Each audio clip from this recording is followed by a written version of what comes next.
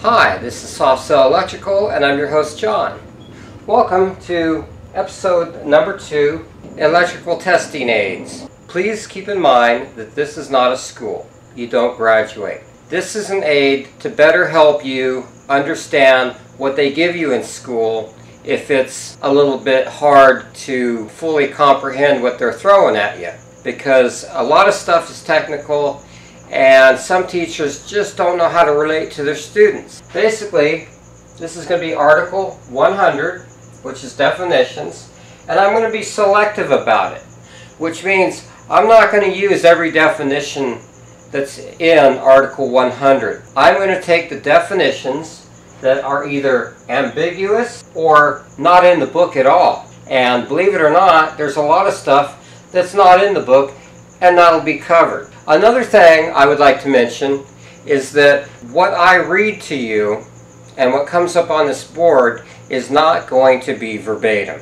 In other words, it's not going to be word for word right out of the code book, because that doesn't work for me. What it is going to be is it's going to be in my own words so I can express it to you. It's going to be simplified.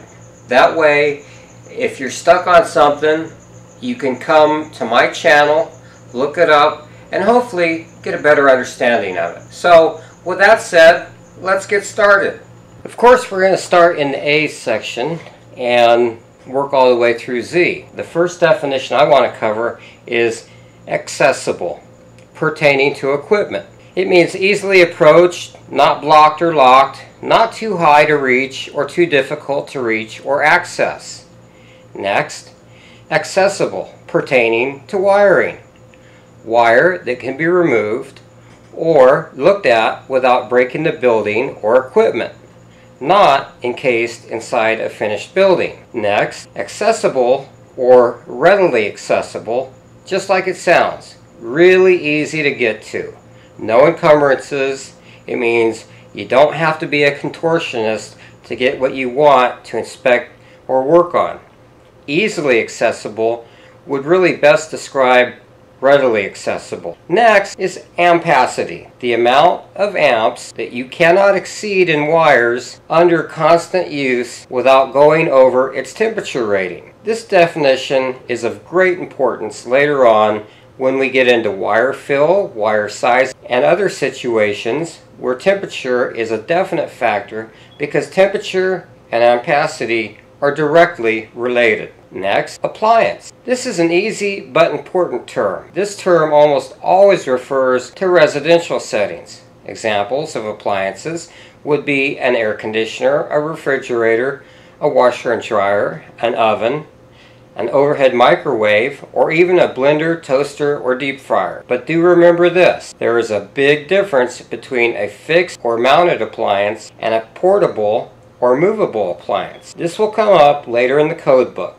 but for now, an appliance is just an item that has a specific use in the home. Next is approved. This just means that the building department or the contractor's board says it's okay to use it, or any other governing authority. We move on to the AHJ, or authority having jurisdiction. As far as the NEC is concerned, the AHJ is usually going to be the contractor's board or the city building and safety department, which issues permits and does inspections. Basically, it's a throwback to scope as I defined in Electrical Test Prep number 1. I realized this was a very short video. I wanted you to kind of get a feel for what to expect, because there's quite a few videos ahead. They're going to run longer and you're going to have more definitions. Keep in mind, I'm not going to go over every definition, and everything that I read is going to be pretty much how I interpret it. And if you take what I say and write and compare it to what's actually in the book, you'll find that the words aren't exactly the same, but the meaning is quite clear, and it'll help you completely understand